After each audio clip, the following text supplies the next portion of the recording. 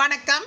இன்னைக்கு நம்ம financial management சப்ஜெக்ட்ல காஸ்ட் ஆஃப் கேபிட்டல் சாப்டர்ல weighted average cost of capital எப்படி கண்டுபிடிக்கிறது அப்படின்றத ஒரு ப்ராப்ளம் போட்டு பார்த்து தெரிஞ்சுக்க போகிறோம். ஏற்கனவே நம்ம previous கிளாஸஸில் cost of கேபிட்டலோட meaning, cost of டெப்ட் எப்படி கண்டுபிடிக்கணும், காஸ்ட் ஆஃப் ஈக்விட்டி எப்படி கண்டுபிடிக்கணும், இதையெல்லாம் டிஸ்கஸ் பண்ணியிருக்கோம். அந்த வீடியோஸை கண்டிப்பாக மிஸ் பண்ணாமல் பாருங்கள். உங்களுக்காக அந்த வீடியோஸ்க்கான லிங்க்கை நான் டிஸ்கிரிப்ஷன் பாக்ஸில் கொடுத்துருக்கேன். இன்றைக்கி நம்ம டிஸ்கஸ் பண்ண போகிற வெயிட்டட் ஆவரேஜ் காஸ்ட் ஆஃப் கேபிட்டலோட மீனிங்கையும் எப்படி அதை கால்குலேட் பண்ணணும் அப்படின்றதையும் நம்ம ப்ரீவியஸ் கிளாஸில் டிஸ்கஸ் பண்ணியிருக்கோம். இன்றைக்கி நம்ம பார்க்க போகிற ப்ராப்ளத்தில் ரெண்டு இன்ஃபர்மேஷன் கொடுத்துருக்காங்க. ஒரு இன்ஃபர்மேஷன் புக் வேல்யூ இன்ஃபர்மேஷன், இன்னொரு இன்ஃபர்மேஷன் பார்த்திங்கன்னா மார்க்கெட் வேல்யூ இன்ஃபர்மேஷன். இதனால் நம்ம weighted average cost of capital எப்படி கண்டுபிடிக்கிறோம் அப்படின்ற மெத்தட் மாறப்போகுதா அப்படின்னு பார்த்தீங்கன்னா கிடையாது. நம்ம எப்பவும் போல தான் வெயிட் கண்டுபிடிச்சு நம்ம weighted average cost of capital கண்டுபிடிக்க போகிறோம். இதோட மீனிங்கை தெரிஞ்சுக்கோங்க. புக் வேல்யூனா என்ன, மார்க்கெட் வேல்யூனா என்ன அப்படின்றத மட்டும் நம்ம தெரிஞ்சுக்கிட்டா போதும். புக் வேல்யூ அப்படின்றது என்னென்னா நம்மளோட பிஸ்னஸில் இருக்கக்கூடிய அசட்ஸ் இல்லை லயாபிலிட்டிஸோட வேல்யூ புக்கில், அதாவது அக்கௌண்ட்ஸ் புக்கில் நம்மளோட ஃபினான்ஷியல் ஸ்டேட்மெண்ட்ஸில் என்ன வேல்யூ ரெக்கார்ட் பண்ணியிருக்கோமோ அதை தான் நம்ம புக் வேல்யூ அப்படின்னு சொல்லுவோம்.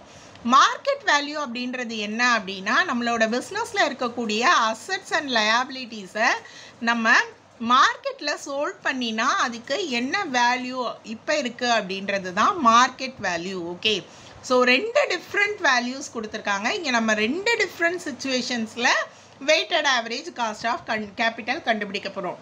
ஓகே, இப்போ நம்ம ப்ராப்ளத்தை ரீட் பண்ணி ப்ராப்ளத்தில் என்னென்ன இன்ஃபர்மேஷன்ஸ் கொடுத்துருக்காங்க அப்படின்றத தெரிஞ்சுக்கலாம். From the following capital structure of a company, compute the overall cost of capital using book value weights and market value weights. Okay, இப்போ நமக்கு கொடுத்துருக்க இன்ஃபர்மேஷன் ஒரு கம்பெனியோட கேபிட்டல் ஸ்ட்ரக்சர். கேபிட்டல் ஸ்ட்ரக்சர்னா என்ன அப்படின்றத நம்ம டிஸ்கஸ் பண்ணியிருக்கோம். உங்களுக்கு அந்த மீனிங் புரியல அப்படின்னா உங்களுக்காக கேபிட்டல் ஸ்ட்ரக்சரோட வீடியோக்கான லிங்க்கை நான் டிஸ்கிரிப்ஷன் பாக்ஸில் கொடுக்குறேன். கண்டிப்பாக பாருங்கள், உங்களுக்கு மீனிங் புரியும். ஓகே, இப்போ நமக்கு கொடுத்துருக்கிறது ஒரு கம்பெனியோட கேபிட்டல் ஸ்ட்ரக்சர் இன்ஃபர்மேஷன். அதாவது அவங்களோட கேபிட்டலில் ஈக்விட்டி ஷேர் கேபிட்டல் இருக்குது, ரீடைன்ட் ஏர்னிங்ஸ் இருக்குது, ப்ரிஃபரன்ஸ் ஷேர் கேபிட்டல் இருக்குது, டிபென்ச்சர்ஸ் இருக்குது. அதுக்கு புக் வேல்யூ என்ன அப்படின்ற இன்ஃபர்மேஷனும் கொடுத்துருக்காங்க, மார்க்கெட்டில் என்ன வேல்யூ அப்படின்ற இன்ஃபர்மேஷனும் கொடுத்துருக்காங்க. Weighted average cost of capital கண்டுபிடிக்கிறதுக்கு நமக்கு ஆஃப்டர் டேக்ஸ் காஸ்ட் இன்ஃபர்மேஷன் தேவை இல்லையா? ஸோ ஆஃப்டர் டேக்ஸ் காஸ்ட்டும் நமக்கு கொடுத்துருக்காங்க.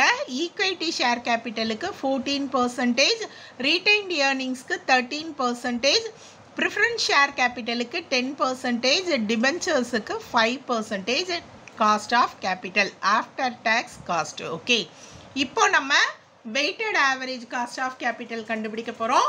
ஃபஸ்ட்டு நம்ம புக் வேல்யூவை வச்சு அதோட வெயிட்ஸ் கண்டுபிடிக்க போகிறோம். அடுத்த சுச்சுவேஷனில் நம்ம மார்க்கெட் வேல்யூவுக்கு வெயிட்ஸ் கண்டுபிடிச்சி weighted average cost of capital கண்டுபிடிக்க போகிறோம். ஓகே, இப்போ நம்மளோட weighted average cost of capital எப்படி கண்டுபிடிக்கணும் அப்படின்றத ஒரு முறை ஞாபகப்படுத்திக்கலாம். நம்மளோட சோர்சஸ் ஆஃப் ஃபண்ட்ஸ் இருக்கும் இல்லையா, அதோட வேல்யூவுக்கு நம்ம வெயிட் கண்டுபிடிக்கணும், அதாவது ப்ரொப்போர்ஷன் கண்டுபிடிக்கணும். சோர்சஸுக்கு வெயிட் கண்டுபிடிக்கணும் அந்த வேல்யூவை வச்சு. அதுக்கப்புறம் அந்த வெயிட்டையும் ஆஃப்டர் டேக்ஸ் காஸ்ட்டையும் நம்ம மல்டிப்ளை பண்ணினோன்னா ஒவ்வொரு சோர்சஸுக்கும் இருக்கக்கூடிய வெயிட்டட் காஸ்ட் கிடைக்கும்.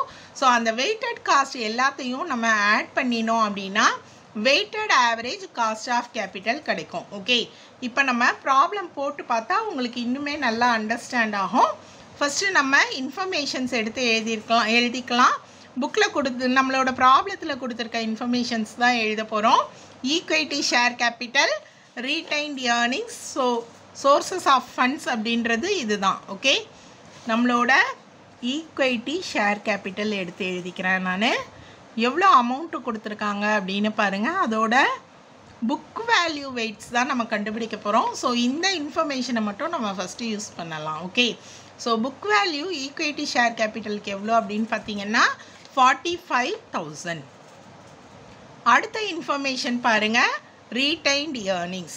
ஸோ ரீடைன்ட் ஏர்னிங்ஸோட புக் வேல்யூ என்ன கொடுத்துருக்காங்களோ அதை எடுத்து நம்ம எழுதணும். ரீடைன்ட் ஏர்னிங்ஸோட புக் வேல்யூ பார்த்தீங்கன்னா 15,000. ஓகே, ஸோ நான் 15,000 அப்படின்னு எடுத்து எழுதிக்கிறேன். அடுத்து ப்ரிஃபரன்ஸ் ஷேர் கேபிட்டல் இருக்குது 10,000. ப்ரிஃபரன்ஸ் ஷேர் கேபிட்டல் 10,000 அதையும் எடுத்து எழுதிக்கலாம். ஓகே, ஸோ கடைசியாக என்ன சோர்ஸஸ் ஆஃப் ஃபண்ட்ஸ் கொடுத்துருக்காங்க, debentures. டிபென்ச்சர்ஸோட book value 30,000. Okay, debentures 30,000. So நம்ம ஏற்கனவே சொன்ன மாதிரி இப்போது நம்ம அடுத்து என்ன கண்டுபிடிக்க போகிறோம்னா வெயிட். ப்ரொப்போர்ஷன் அப்படின்றது வெயிட். ஓகே, இதோட டோட்டலில் ப்ரொப்போர்ஷன் கண்டுபிடிக்கணும். ஓகே, அப்போ நம்ம ஃபஸ்ட்டு டோட்டல் கண்டுபிடிச்சிக்கலாம். இதை ஆட் பண்ணினீங்க அப்படின்னா நமக்கு எவ்வளோ டோட்டல் கிடைக்கும்னு பார்த்தீங்கன்னா 1 lakh.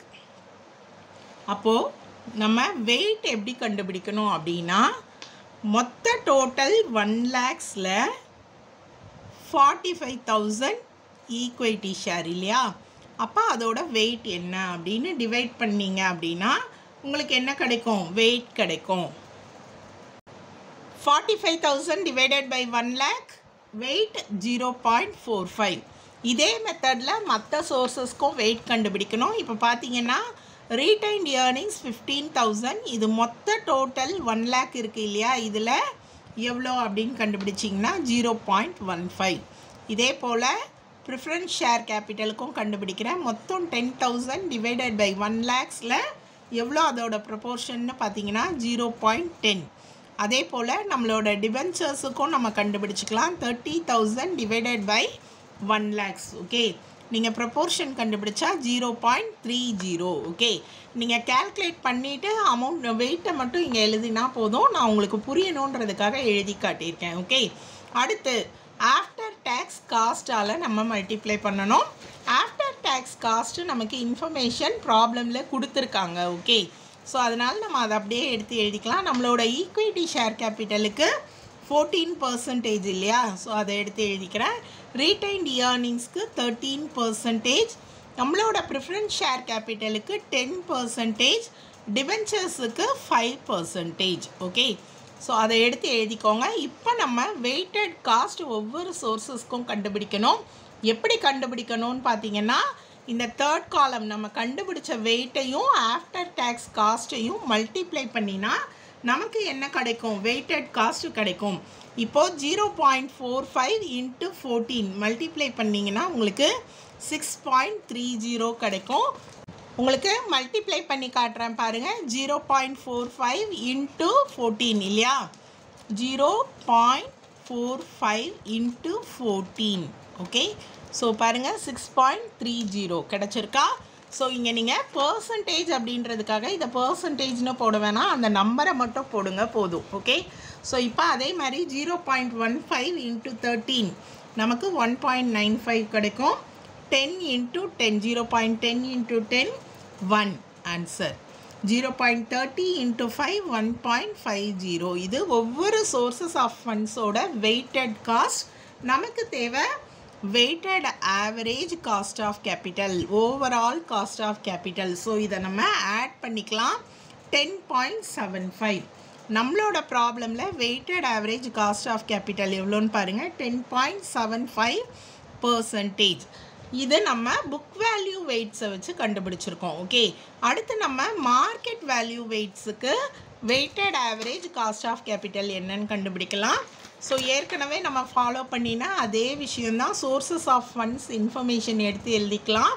எதெல்லாம் சோர்ஸஸ் ஆஃப் ஃபண்ட்ஸ்ன்னு பாருங்கள், equity share capital, retained earnings. So கொடுத்துருக்க இன்ஃபர்மேஷனை தான் நம்ம எடுத்து எழுதுகிறோம் அப்படியே.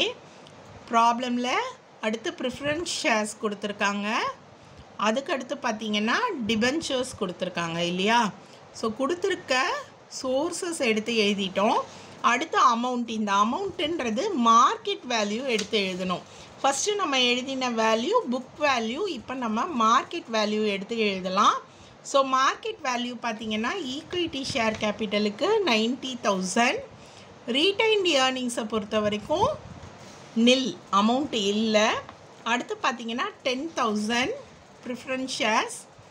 அடுத்து டிபென்ச்சர்ஸோட மார்க்கெட் வேல்யூ 30,000. ஓகே, இப்போது நம்ம ப்ரொபோர்ஷன் கண்டுபிடிச்சிக்கலாம். ப்ரொபோர்ஷன் டு டோட்டல் இல்லையா, அப்போது நம்ம டோட்டல் கண்டுபிடிச்சிக்கணும். ஸோ நீங்கள் டோட்டல் கண்டுபிடிச்சிங்க அப்படின்னா 1,30,000 கிடைக்கும் உங்களுக்கு. இப்போ நம்ம ப்ரொபோர்ஷன் எப்படி கண்டுபிடிக்கணும், இந்த market value divided by total. Okay, 90,000 divided by 1,30,000 நீங்கள் கேல்குலேட் பண்ணிங்கன்னா 0.692. ரீடைன்ட் ஏர்னிங்ஸ் வந்து அமௌண்ட்டே கிடையாது, வேல்யூ மார்க்கெட்டில் அதுக்கு வேல்யூ கிடையாது இல்லையா, ஸோ அது நம்ம போட தேவையில்லை.